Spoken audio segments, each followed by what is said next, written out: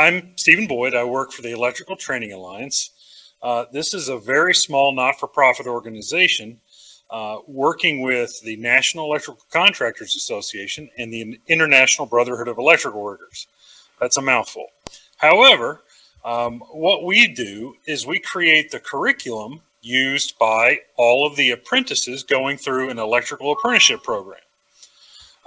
Some 15 years ago, we were still publishing books and working through selling those books. And then the World Wide Web, crashed into the scene, and everybody started to say, hey, let's do these things online. So we became somewhat of a software company, embracing such technologies as Moodle for our learning management system and several other homegrown applications to support test generation in a proctored manner. We have learning record stores, all of these things that educational institutions have to deal with as they work through their processes. As you can imagine, working with those, you're dependent on other technologies. Moodle, for instance, you can only do so much before you're constrained with their technology. Although we've greatly modified that, I lovingly call it our Franken Moodle. We still use it, and we're still dependent on those technologies. Recently, with the demand for workers, we were given an opportunity to create our program online so that apprentices could actually get to their curriculum throughout the country. Some 40,000 people average a year applying for apprenticeship, and take their actual first-year apprenticeship program through a process that we're developing. Part of the grant required us to create tracking software. Some knowledge there. The slides do go into a little bit of this, but I'll just talk through it. If you can imagine, managing a training center, and there are 250 of those across the country, each with, multiple apprentices, anywhere from 15 apprentices to several thousand in some of our larger programs. You have to deal with how many hours have they had training, what curriculum are they taking, what are their online classes, and so forth. All that has to be tracked. So the software that we've developed or wanted to develop would replace some of that. Replacing it because we have systems out there that all use, some of them spreadsheets. Diane laughed at one point because I told her we have an application out there that uses Fox Pro for some of you senior developers out there. We can definitely work with those. But the problem came that all of our users ended up having to double entry their data, or sometimes triple entry their data, because they would maintain the apprentices in their local software, and then they would go to our learning management system and they would have to enter their users again, and they would get grades and they'd have to export that and go to their systems. So we wanted to create a system that allowed for more natural transitions and once and done technology, if you will. And we took this opportunity. I'd been playing with OKD for some time, looking at replacing our LMSs or working within our LMSs, enhancing them in some way. And this became the prime opportunity for us. So we were able to create a system that enhances those. We have several monolithic applications, and their development times are very slow. We take several weeks to several months to even deploy features. We are moving in an agile way, but all of that technology is just slow going with the testing and everything else. So wanting to enhance that process, we made some selections. As I got into it, we work with outside development partners, and I had done all the business analysis work to get this up and running, and handed it over to our seniors, basically our project management office, and then COVID hit. And they said that we're halting all external development, but since you're a developer as well, why don't you just go ahead and continue developing this? Which was a little bit more than I was planning on taking on at the time. So I did engage Red Hat, and I got a contract with Red Hat to help me get things set up where we chose the right tools. In our case, we ended up using OpenShift Dedicated, which is a supported managed service for your OpenShift container platform. They're somewhat lagging OCP. Steven, Yes. Just for a second, I think you have control of your slides now, so try advancing with that clicker you have in your hand. Absolutely. All right, so we've gone through most of this. We provide the tracking, the labor grant, tracking, reporting side. There we go. This is the big guy. They're still not showing, so I'm not sure. Maybe there we go. Now I can see it. Cool. Okay. It's a go. So this is kind of what we worked with, and we've got quite a bit going on. We chose a microservices approach. We decided to use Quarkus for most of our stuff. We're a lot of Java on our back end. We do have some Node.js, some various other items, but as you know, our Moodle would be PHP. None of that is living here. These are just augmenting services, and they work in concert with all of our other systems. But we did go ahead and choose to use Quarkus. It's very fast. We have a lot of services that don't need to be running all the time, so we don't want to take up space or resources when they're not needed. And Quarkus allows for pretty much instant on, do its function, and then spins down. So it's very, very lightweight. We are using Atlassian Bitbucket for our repo, simply because we also use Jira and Confluence for our documentation and support. We did want to use CI/CD at the time, since we were doing complete greenfield. I tasked Red Hat. I mean, since you're paying Red Hat anyways, let's go ahead and get some good stuff in there. So we pulled in Red Hat Pipelines, which uses Tecton. It is a Knative CI/CD pipeline. Allows us to go ahead and do all of our services. It is capable of doing everything. However, we wanted to take a look at Argo CD as well, because I personally have a love-hate relationship with YAML. Diane says she loves YAML. We like that. However, I like version control in all things, and Argo CD gives us the ability to have our deployment YAMLs version controlled and synchronizing our deployments across our fields. So what do we have? We have two clusters, both OpenShift dedicated. The weirdest thing for us was that our non-production cluster is about 3 times the size as our production cluster. The reason being is all of your stuff runs in your non-prod cluster, your pipelines and your image streams and all of the content that you're doing, including your testing, your image building, and all of that. So we actually need more resources for our non-production cluster than we do for our production cluster. However, our pipeline takes it at any time we commit to our Bitbucket, we automatically start a build. And we have 3 namespaces inside our non-prod cluster. We have a development branch, a test, and a UAT. Development just is where it gets built. It's where everything gets done right when we kick off with the Bitbucket, and it allows me to make sure that my services are seeing each other. Once they're talking and I can just look at things and make sure everything's working, I can promote those and tag those so that they end up in test. Once they're in test, we actually build our end-to-end tests, and we use JMeter for that.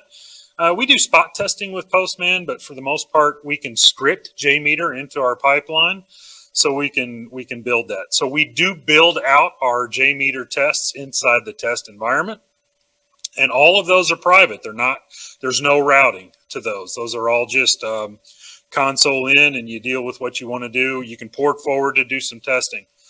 Once we promote those and we feel like they're stable internally, and we want our external partners who work with our learning management system, learning record store, to actually access them, we promote it once more to the UAT environment, and I kick off and let them know. While it's in UAT, they have access to it. While it's not on this diagram, we're using Red Hat Open API Management. So it's another managed service that basically gives you an on-premise 3-scale deployment. So all of our APIs are backed using 3-scale. So that is how they would access those. Part of our problem was we want everything to be destroyable. That's the whole beauty of the OpenShift world, is that, you know, you want it to be long-living, scalable, resilient, and recoverable quickly. So while SMEs at Red Hat are maintaining the cluster, we wanted to make sure that if there was a catastrophic event and a cluster goes down, we could rebuild everything. Well, how do you do that quickly with databases? And as we were working with Red Hat, we found that all of our databases would be better served if they were off of the cluster. There are lots of options for those, including, you know, Amazon buckets and everything else. But we worked with a group called Cockroach Cloud, Cockroach Labs, to create for us some cloud-produced Postgres-compatible databases. And they have multiple ways to consume, so it worked for us. If you see our development environment and our test environment, we're using a developer a cloud account, which is free for the most part. You get a very small, there's no guarantee, there's no uptime, but it lets me do my testing and it deploys it to cloud just like my production is. It uses the same technology. When we get to UAT, we need a little bit more longevity for our data, so we're using their in-service operator to maintain a couple of nodes inside that we use for backups and everything else, just for UAT, so that the developers can have some long-lasting data.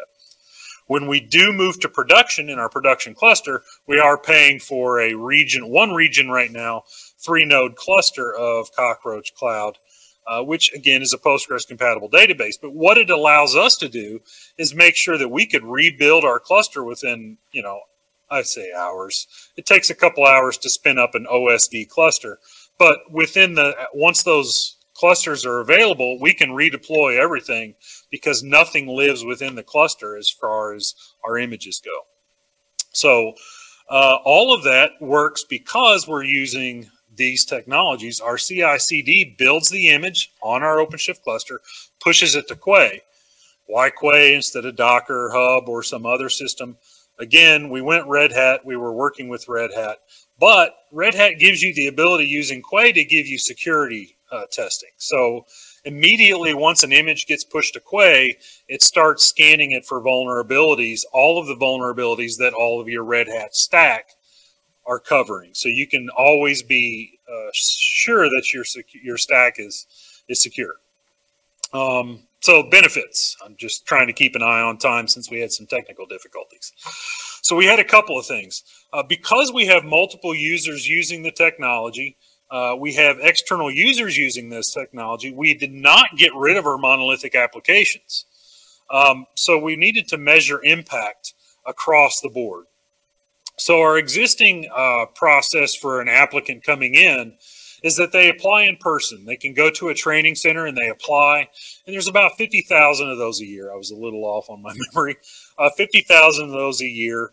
And they would go into their local training centers and apply. They would have to go to another training center and apply if they wanted to go to 2 regionally close training centers. For us, Baltimore and DC are very close, and you could walk into both of them and apply. After a rollout of this system, they can now apply to multiple programs anywhere in the country by filling out one application. We lost controls of our slides. There we go. Entering job, training, training reports. So as an apprentice goes through their on-the-job training, they have to fill out evaluations. Those evaluations then go to their journey level worker, who also fills out an evaluation, and they get submitted to the offices. So all of these offices are very small staff. They only have anywhere from 1 sometimes up to 15 people. But you can imagine with 36,000 apprentices a week entering those reports across 250 training centers, that's a lot of data entry.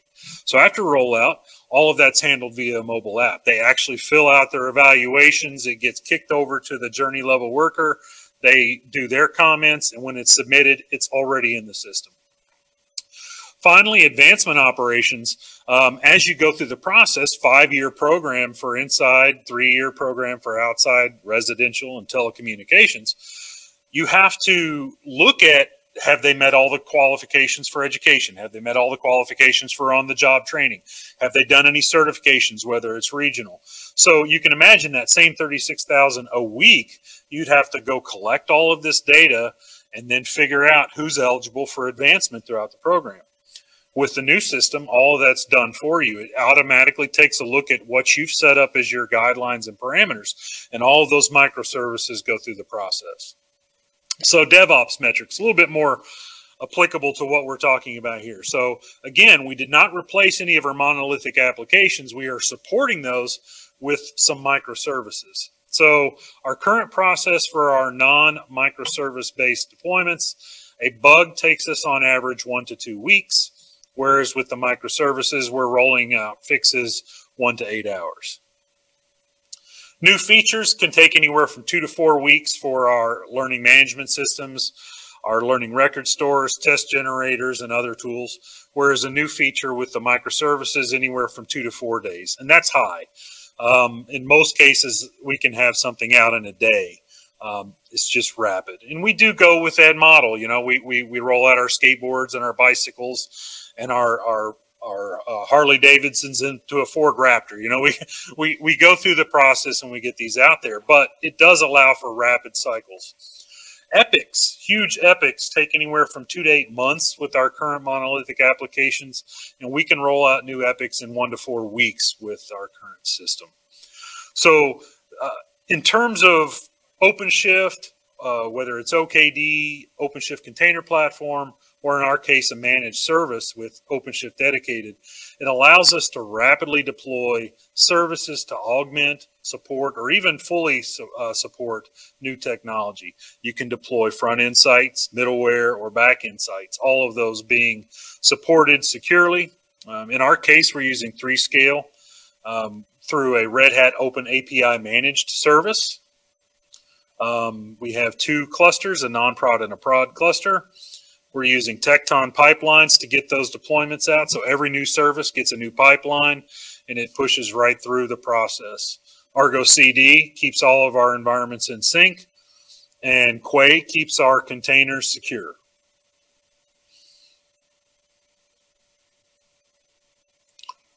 And that is all I had, unless there are questions. Well, I think that was an awesome way of doing that. And thank you for segueing with the slide snafus and all of that. Looking to see if there's any questions from the audience in person. And apparently the folks virtually are not figuring out how to use the QA that well, or they are surprisingly silent. I am always thrilled when we get to see the architectural diagrams like you've shown and really get them the deep dive in on what people are actually doing. A great big shout out to Cockroach Labs and the work that you're doing. Someone's just asked, why do you like Argo more than Tecton? It's not alike the technology. We actually started with Tecton and use it quite a bit. Once we kind of stabilize on a service, we're using Argo only for the YAML management, deployments, maintaining version control, because it does use customized IO built in right into the container. It's more of a preference. You can use either one for your deployments. We chose Argo CD because I had a steep learning curve with YAML documents. And you know, you guys make fun of YAML, but YAML is the duct tape of the universe these days. We used to say Perl was the duct tape, and I'm showing my white hairs in my hair, these days. But YAML, you know, I don't know where we'd be without YAML these days. So I concede that doesn't make it fun. It doesn't make it fun, and boy, I hate the white space issues with YAML. So it's quite a fun learning curve. I actually know one of my friends and colleagues from another startup I was in, Ingy.net, Brian Ingerson, who is the author of YAML.